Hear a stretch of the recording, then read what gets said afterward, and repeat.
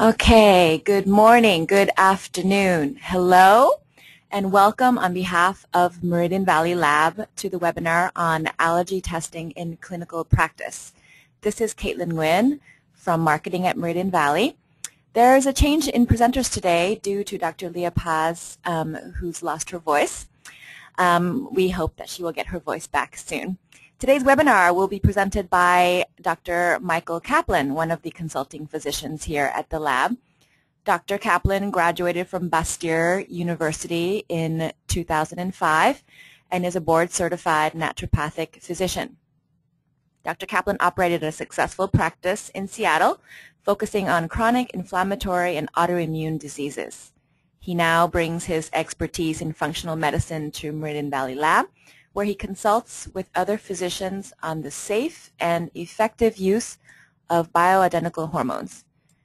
Please feel free to ask questions throughout the webinar by typing in your questions, and Dr. Kaplan will answer them either during or after the webinar. Your participation is strongly encouraged. You may want to refer to your webinar notes and sample report, which was emailed to you yesterday, to assist you in this webinar. For those of you who registered a little bit later, we will be sending that in an email to you, so you have it. And now I would like to turn the webinar over to Dr. Kaplan. Thank you, Caitlin, and welcome everybody.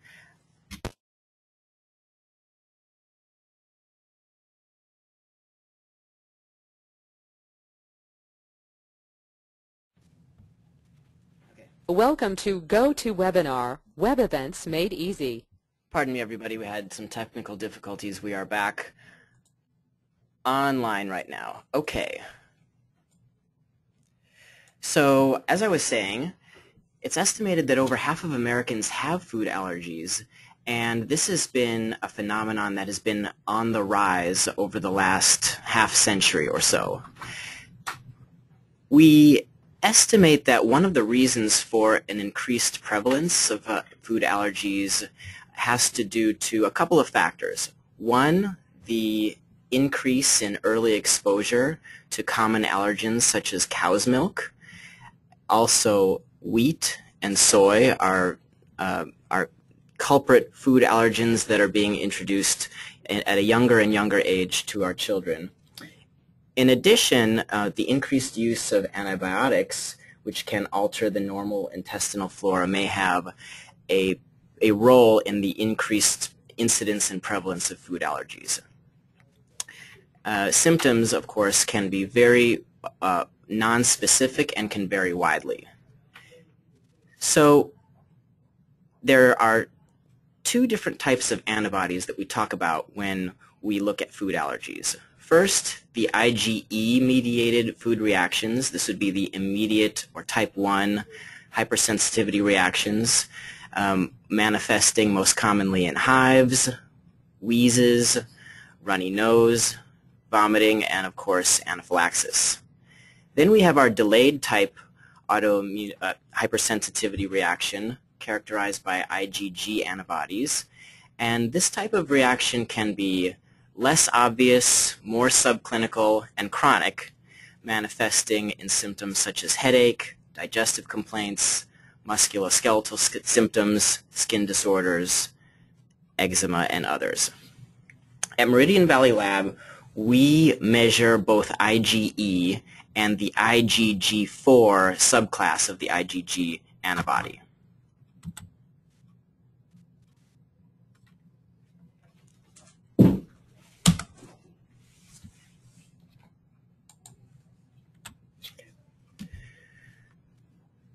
So the FDA has looked into food allergies, and there's quite a bit of research and documentation on the subject now. And according to the U.S. government, more than 160 foods can cause allergic reactions. We have a list here of some very common foods. You can call them the usual suspects, if you like, accounting for the vast majority of food allergies. And by law, many of these have to be listed on ingredient labels. They include milk, eggs, fish, crustaceans, tree nuts, meaning almonds, walnuts, and pecans. Peanuts, of course, that's a big one. Wheat, and soybeans. I'd like to talk to you now about some food allergy studies in the research, as I hinted about it a second ago. Here's an interesting one. In children, we find that kids who are overweight are more likely to have an elevated IgG reaction or antibody titer to foods when compared to normal weight children. Another study showed an increased IgG antibodies to foods, especially cow's milk, in children with chronic diarrhea. Upon eliminating the indicated foods, based upon the food allergy results, symptoms improved in 65 of the 82 children in the study. Looking at some other conditions, we come to migraines. We have a study here that discusses 56 patients tested for IgG antibodies, and a statistically significant number of these patients were found to be positive for IgG food-related antibodies as compared to controls. When these same patients underwent elimination diets based upon their positive IgG tests, they found to have symptom relief without the use of pharmaceuticals. So, not saying that food allergies is the one and only cause of migraines, far from, but this could be an important adjunct to your migraine treatment plan. Now here we come to something that's perhaps a little bit more commonly associated with food allergies, at least in the mainstream, and that's irritable bowel syndrome, or IBS. We have a study here that describes 25 participants with IBS that underwent IgG food allergy testing. They were positive, as you may expect, for a number of foods including milk, eggs, cheese, tomatoes, yeast, and others. They eliminated the allergenic foods for 6 months, and the participants reported significantly reduced IBS-related symptoms and, more importantly, improved quality of life. If any of you have worked with patients with irritable bowel syndrome, you know that it's not just a list of symptoms on a checklist. It's these people, these patients are suffering mightily, and their quality of life deteriorates concomitantly. So this is something that can bring about a better quality and better enjoyment of their life. So differing types of food allergy tests that are available. First and foremost, we have the serum testing that uses the ELISA method. That's what we offer at Meridian Valley Lab. There are also skin tests, the RAST test, the allergy elimination diet, which you would do in the office, stool gluten testing, which can be which measures IgA antibodies to gluten and gliadin, and also anti-tissue transglutaminase. Slightly different than food allergy, but for certain worth mentioning. And then, of course, we'd be remiss if we didn't mention the usefulness and the availability of a blood panel for celiac disease. So we spoke about a few conditions or diseases that were related to food allergies, but here is a more extensive list, certainly not exhaustive, but beginning with ADHD and autism, some behavioral conditions, alcoholism, anxiety, arthritis, and of course rheumatoid arthritis, asthma, some more inflammatory conditions, candidiasis, chronic fatigue, and chronic infections from any source, any sort of chronic gastrointestinal condition. We mentioned IBS, but also colitis, constipation, and diarrhea.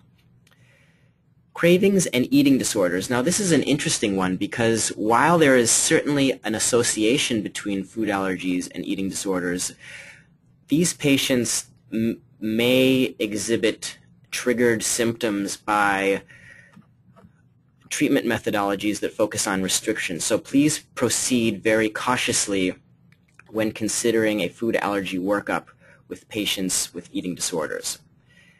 We also have patients with depression, irritability and mood swings, fatigue, fluid retention, brain fog, gas and bloating, gout, migraines as we mentioned before, hives, hyperactivity related to possibly ADHD, hypoglycemia, leaky gut syndrome, leaky and irritable bladder, multiple sclerosis, obsessive compulsive disorders, PMS, poor absorption nutrient deficiencies, that goes with leaky gut syndrome, seizures, skin problems, Tourette's syndrome, and others.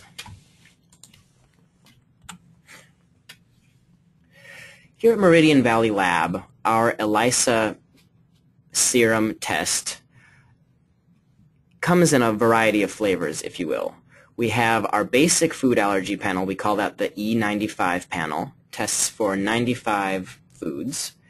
Then we also offer an extended panel, which we call the A95, which also includes an array of spices. We have a newer test that is a finger stick test. We call it the Food Safe test, and it tests for the same foods measured by the basic E95 panel. And we also offer an inhalant allergy panel, and this can be done according to your specific region. Worth mentioning again that the E95 and the A95 are combination IgE and IgG4 panels. The Food Safe finger stick test is an IgG4 panel. We also offer the stool IgA test for gluten and as a celiac disease blood panel as well. Here's a look at the kits that we use for the two main panels, the E95 and the A95. Those are done with standard venipuncture, as you can see in the picture on your left. You can see a couple of serum separator tubes as well as a biohazard bag for return of the specimen. And then that box in the background is a handy shipper that delivers all of the supplies to you. On the right, we have the Food Safe kit, which can be done at home. It's very, very convenient. The finger stick, of course, is accomplished with included lancets, and this is also a great test to consider whenever venipuncture is inconvenient for whatever reason. Both kits come to you as a practitioner free of charge, and the shipping is overnight free of charge if you are a practitioner. So a bit more about the food allergy Food Safe finger stick test. As I mentioned, does not require venipuncture. It's easy to do at home. There's a quick turnaround, very cost effective, and we actually have a demo describing the methodology for the finger stick collection process on our website. Also, this is a great test for your pediatric patients. Again, not always possible or convenient to do venipuncture in that patient population. Here is a quick review of the ELISA method that we use to process these food allergy tests. So we begin with the food antigen, and we add your blood sample to that.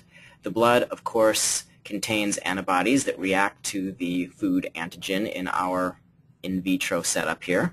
Then we wash out the extra blood, so we're left with the antibody-antigen complex here. We add additional anti-antibodies, and then we're going to add a detector to detect the antibodies to the immune complexes that were already formed from your specimen and our original food antigen. We're going to add a developer, and then of course we're going to stop this process from overdeveloping, and you can see the nice purple color. The purple color is read by a very high-tech piece of equipment, and you get a result which we're going to look at in just a moment. Now here's a quick glance at the foods that we're going to test for on the E95 or basic food panel.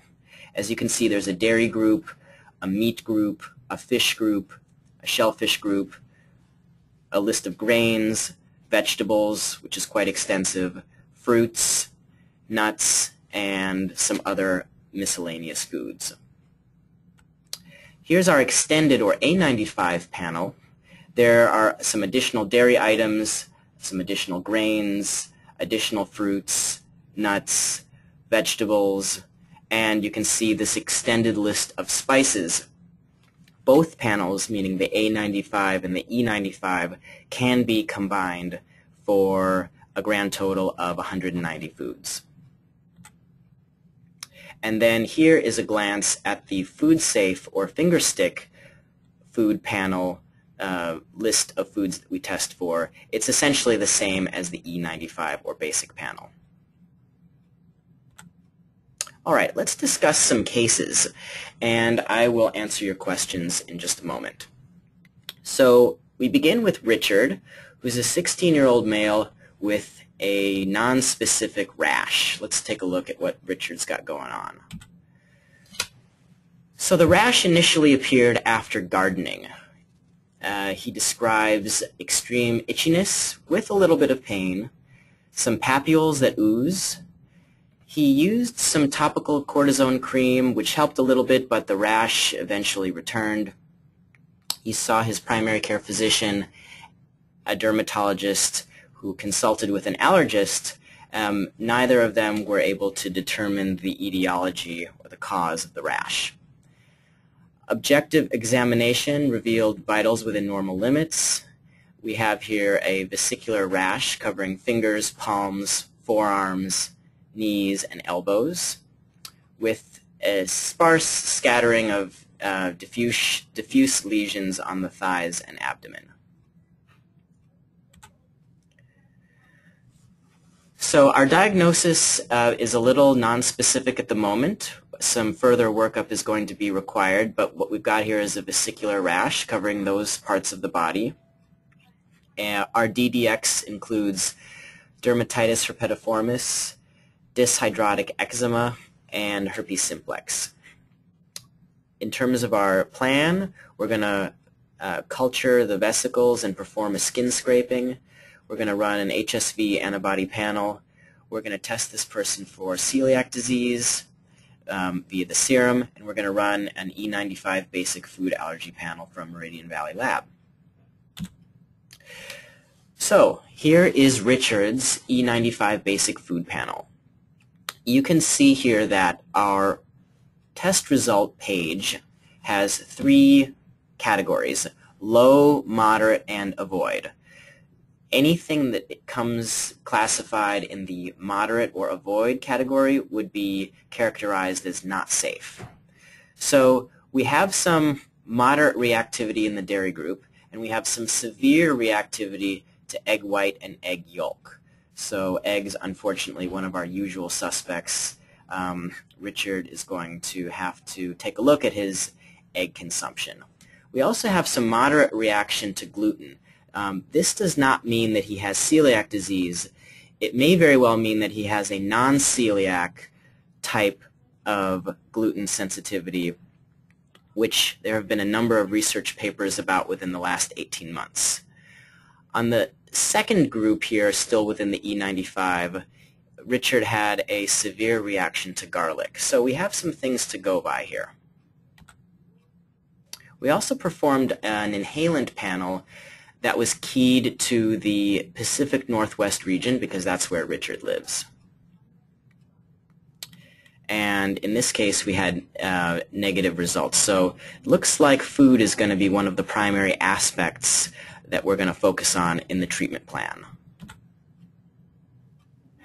So upon dietary and lifestyle counseling, Richard eliminated the specified foods, and the rash nicely resolved for him.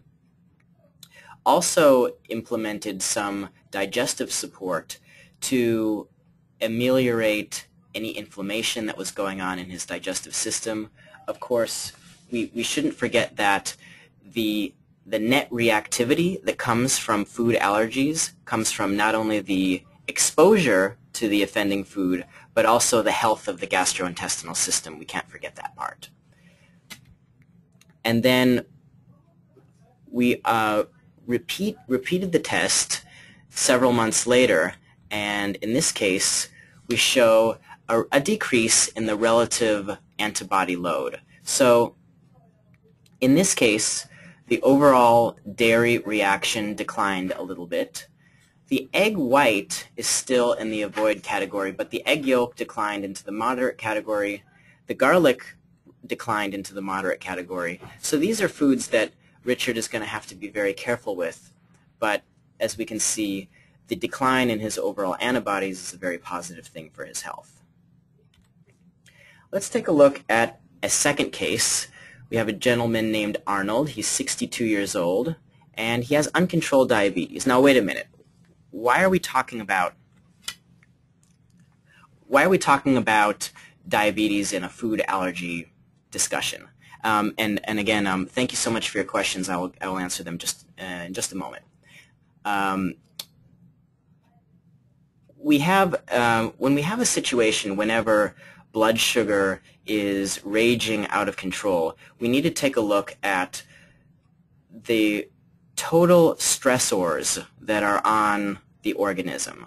And we can't forget that food allergies are a very significant stressor that the body deals with in the same way that the body deals with any other stressor, and that would be with cortisol, with epinephrine.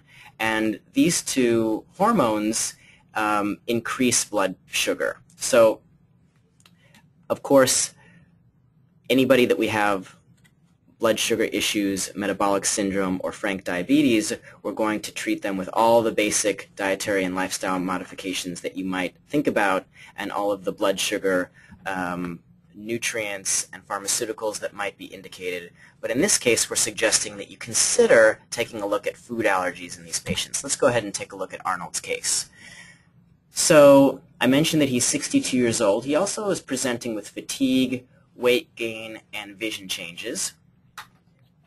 He's also reporting some mood swings and mild depression, so overall he's just not well.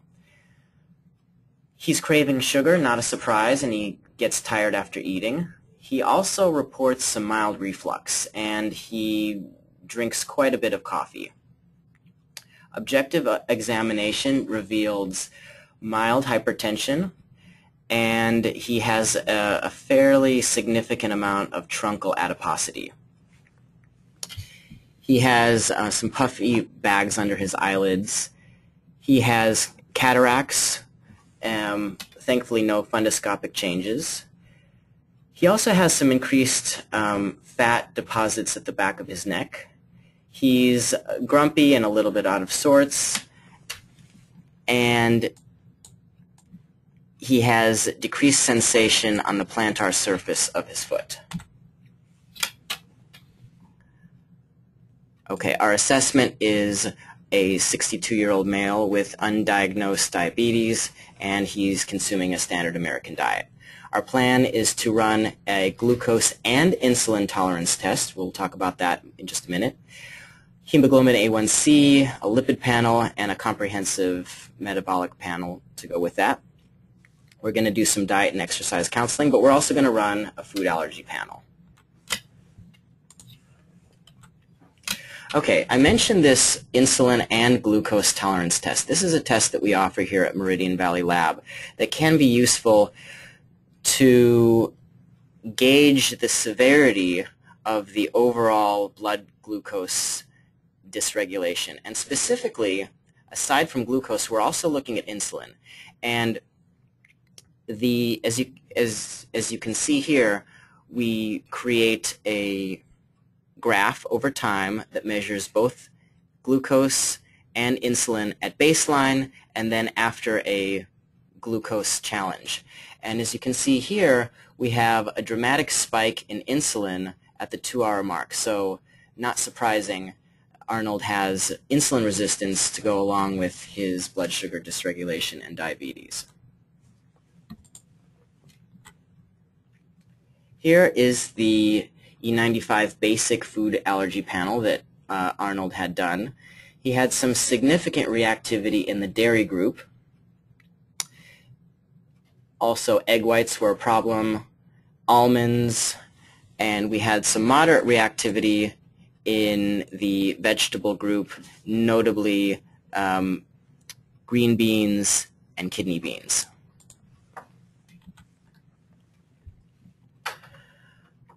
Okay, Arnold underwent a food allergen elimination protocol based upon these results, and he had a significant improvement in his energy, his neuropathy, and his blood sugar. His hemoglobin improved, and his insulin returned to normal. Now, this is notable because insulin resistance is associated with inflammation, it's associated with atherosclerosis, it's associated with an increase in aromatase activity, which modulates the conversion of androgens to estrogen. High insulin on a chronic basis is very, very detrimental. It's at least as detrimental as high blood sugar. So the fact that his insulin curve returned to normal is a very notable result. His vision maintained at a current level, which was positive in that it did not get worse, and he lost quite a bit of weight as well. Let's take a look at one more case here. A 32-year-old female named Molly with irritable bowel syndrome.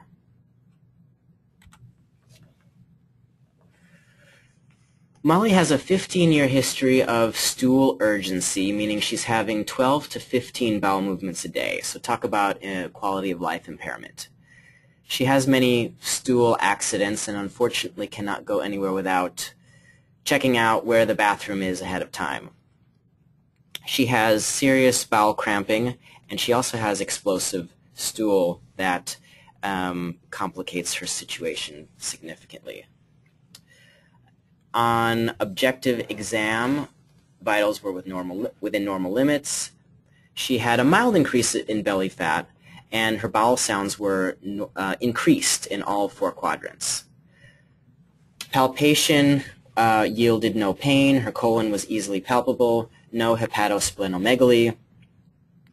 On her dermis, she had multiple nevi, and all other symptoms were within normal limits.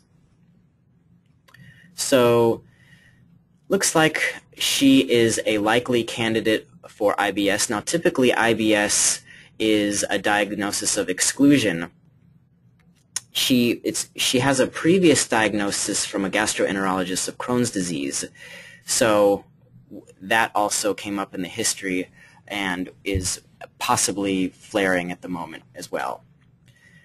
So in terms of our plan, we're going to take a look at some antispasmodics. There's a particular herb called cramp bark, which is very effective for this. There was also some dietary counseling for blood sugar, and Molly was counseled to avoid nightshades, which can be particularly an issue for people dealing with Crohn's disease. Fish was recommended as a main dietary source of protein for its anti-inflammatory fatty acid profile, and we also ordered, of course, a food allergy panel. Now, for this particular patient, they had not really done an examination or an investigation of the food allergy component in the past, so this was an important piece for Molly. Taking a look at her results, she is high in multiple categories, so not terribly surprising. The state of her gastrointestinal system is most assuredly in ill health.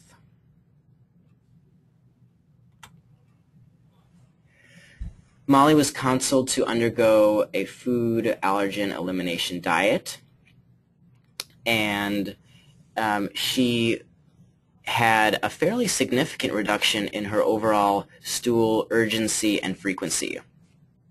She even was able to take a trip with her family and was not impacted by the overwhelming and life-altering sense of stool urgency that she was battling with. Upon reintroduction of the offending foods, she does seem to have some return of symptoms, so that is going to need to be managed on an ongoing basis.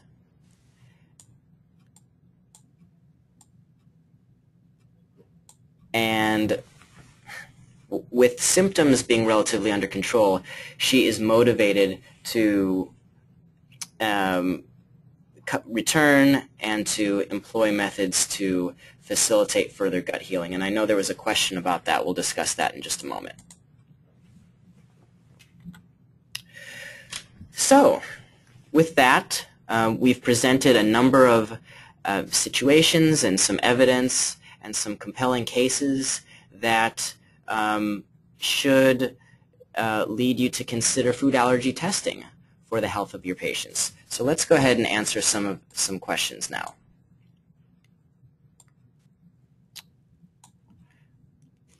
Okay, first question is, can you talk about why we test for IgG4, the subclass of IgG known as IgG4, and not IgG1? We find clinically that IgG4 reacts more to food allergens and correlates very strongly with symptoms and then symptom amelioration upon a food elimination plan that is informed by the results of the food allergy test. What type of digestive support are we talking about in general? Well, there's a few things that one can consider.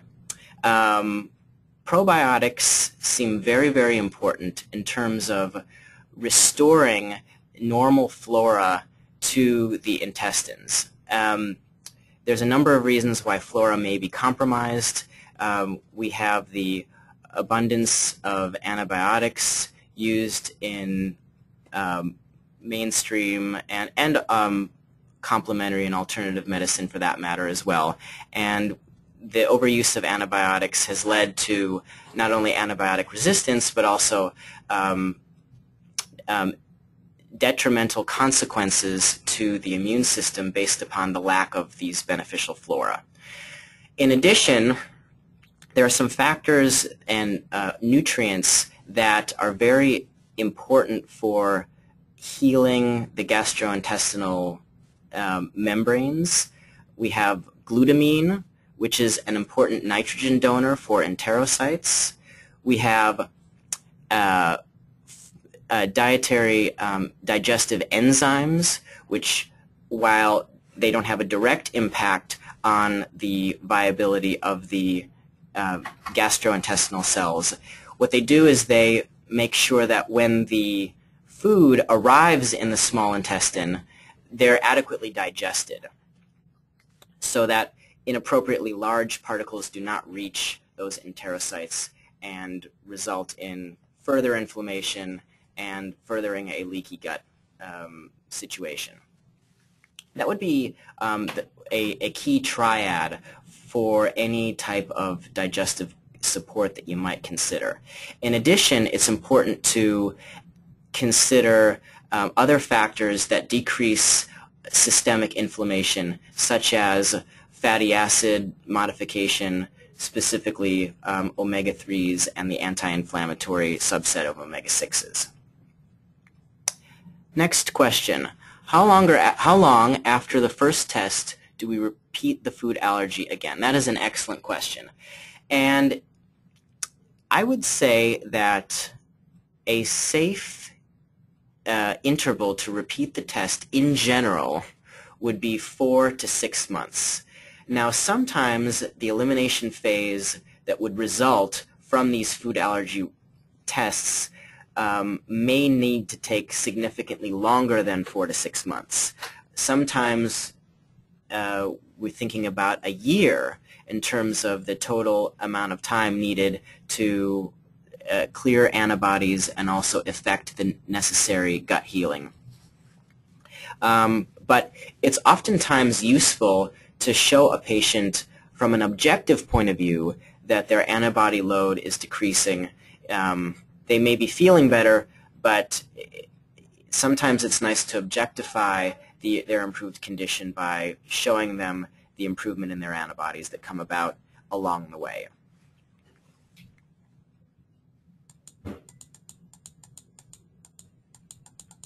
Okay, another question here. Would you comment on cross-reactivities between inhalants and foods? That is another interesting question, and as a matter of fact, there is a study that I just came across very recently that looked at the relationship between IgG antibodies to foods and IgEs not only to foods and inhalants. This particular study found that IgG antibodies to foods were elevated in patients far before they were positive for IgE. So in some cases, reactivity to foods may precede reactivity to IgE both in food and inhalants. Now, at a very basic level, the term cross-reactivity implies an immune target that addresses one particular antigen or epitope that in a chronic situation kind of switches over and becomes targeted to another antigenic epitope. That certainly can happen between inhalants and foods. I would say that one of the utilities of the inhalant panel is you're able to see the reactivity in both categories. Decreasing the total body burden in the food category would almost assuredly reduce the overall body burden in the inhalant category, especially when it comes to an immunogenicity point of view. So important to deal with both inhalants and foods. Next question. What would you do with a patient who has done the E95, A95 test, eliminated the food allergens, and the eczema symptoms are not getting any better? This is a phenomenon that we do see from time to time in clinical practice. Eczema in particular is an extremely challenging condition for patients and doctors alike. So in this situation, we always want to consider what else might be going on. So while food allergies certainly may be central to any skin inflammatory situation, it's important to take a look at environmental allergens, and I'm not just talking about inhalants, soaps, shampoos, detergents, both laundry and otherwise may be important to take a look at. Other mediators of inflammation in the body, such as a lack of vitamin D, may be important. We mentioned earlier the importance of modulating a person's fatty acid profile toward a more anti-inflammatory direction. That would be important for somebody with eczema. And then also, it's very important to take a look at the stress and overall, well, I should just say simply the amount of stress that a person is under, because a chronic stress can definitely exacerbate inflammation. And as a matter of fact, there have been a number of studies done between psoriasis, vitamin D, and mindfulness meditation. And what was found was while vitamin D improved the psoriasis, the mindfulness meditation that was targeted as a stress reduction method brought about further decreases in the psoriasis. So eczema, a multifactorial situation to be sure. When going on an elimination diet, should the patient return to a rotation diet after a certain amount of time? So this is a great question. This is important to address because upon elimination, many patients feel better. The question becomes what to do when it's time to reintroduce the food. Many times a rotation diet after a period of time, provided there was no initial reactivity when the food was reintroduced for the first time after the elimination diet, can be something that would allow the patient to continue to eat those problematic foods in moderation.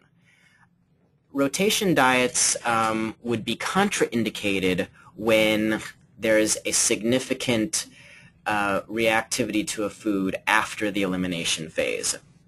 So rotation would be, I would say, something to consider when there's no reaction to a food after an elimination phase, or there's very, very mild, exceptionally mild reaction to a food. Rotation diets can be appropriate in those situations as well.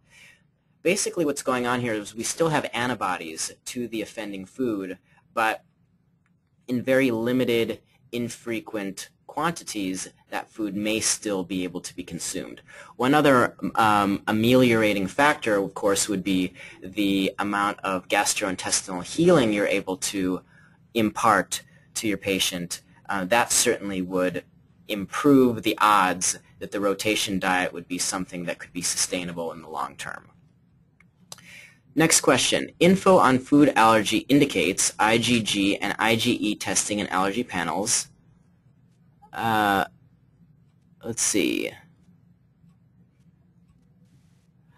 The question is not clear to me. So the question that asks about info on food allergy indicates IgG and IgE testing. Could you please rephrase your question? I'm not sure what you mean. I'm going to move on. We'll come back to that. The A95 for the one of the previous cases, or in general, of course, includes IgE and IgG testing. How do you know when a patient has an IgE or IgG reaction to foods? A very good question. So IgE antibodies are, of course, immediate or type 1 hypersensitivity reactions. So the overwhelming majority of people who have IgE reactions typically know it because they're experiencing some symptoms such as hives, such as constriction in the throat, such as tightness in the chest, difficulty breathing, or even, heaven forbid, a full-blown anaphylaxis. The IgG-mediated reactions are going to be far more nonspecific. They're going to be far more insidious. They're going to be far more subclinical. They're going to be reactions that could be multifactorial in origin, such as diarrhea, such as joint pain. So the difference in terms of clinical presentation between IgE or IgE is pretty marked. Okay, so here's a person that just wanted a little bit of clarification. Are we checking IgEs in the panels? Yes, we are checking both IgG and IgE in the basic food allergy panel, which we call E95, the extended food allergy panel, which we call A95. Those are both venipuncture tests. In our food safe finger stick blood spot test, we only test for IgG. Do we test only IgG? And then another person. Okay, the question being clarified. Thank you for clarifying your previous question. Again, we do include both IgG and IgE antibodies in the venipuncture test that we offer. And here's a follow-up question. Because the IgE is more or less obvious, why then is it included in A95? Well, it's really included for sake of comprehensiveness. Sometimes it's necessary to document the reactivity just from a sheer objective point of view, and it can be helpful, especially moving forward in terms of a patient's records, that they have a documented reaction, even if it is the IgE more clinically obvious type. Okay, here's another question regarding the inhalant allergy panels. Do we test for both IgG and IgE? We only test the IgEs in the food inhalant, in the inhalant panels. So only IgE in the inhalant panels. Very excellent questions. Okay, another one rolls in. Would you comment on the now well-known study on the value of elimination diets in ADHD in which IgG did not correlate with the problematic foods? In general, when we're talking about a condition such as ADHD, it's important to know that there are many avenues that need to be addressed clinically. Now, even though in that particular study IgG did not correlate with problematic foods, we have to think clinically about the state of the person's gastrointestinal system. It's well known clinically that in ADHD and also in autism, we find that both children and adults have some measure of inflammation, have some measure of compromise in their gastrointestinal system, and so therefore the gastrointestinal healing side of the treatment equation would probably need to be emphasized here. Are you using ImmunoCAP for the IgE testing? That is a question that I'm not particularly sure of the answer to. So in a moment I will give you an email address that you could email me, and I would be happy to give you the answer to that upon some further research. Okay, another question. What are nightshades? Nightshades are a group of foods that include the following: tomatoes, potatoes, eggplant, mushrooms, bell peppers, and others. And these foods can be problematic in a number of conditions. We mentioned Crohn's disease, but also rheumatoid arthritis. Those patients notoriously have a problem with nightshades. Are there any other questions at this time? Okay. With regard to the question about ImmunoCAP, please go ahead and email me your contact info at info@meridianvalleylab.com. Again, info@meridianvalleylab.com, and I will most assuredly get you the answer to that. Okay, this concludes our webinar today. Meridian Valley Lab and I would like to thank you for participating. We now have on our website, meridianvalleylab.com, a notice about our webinar for November, which is going to be presented by myself, Dr. Michael Kaplan, and it's going to talk about adrenal and thyroid synergy. It's also, please check your email over the next few hours for a confidential survey regarding today's webinar. Your feedback is very important to us, and we want to continue to deliver informative and involving webinars. Thank you for your time, and have a great day.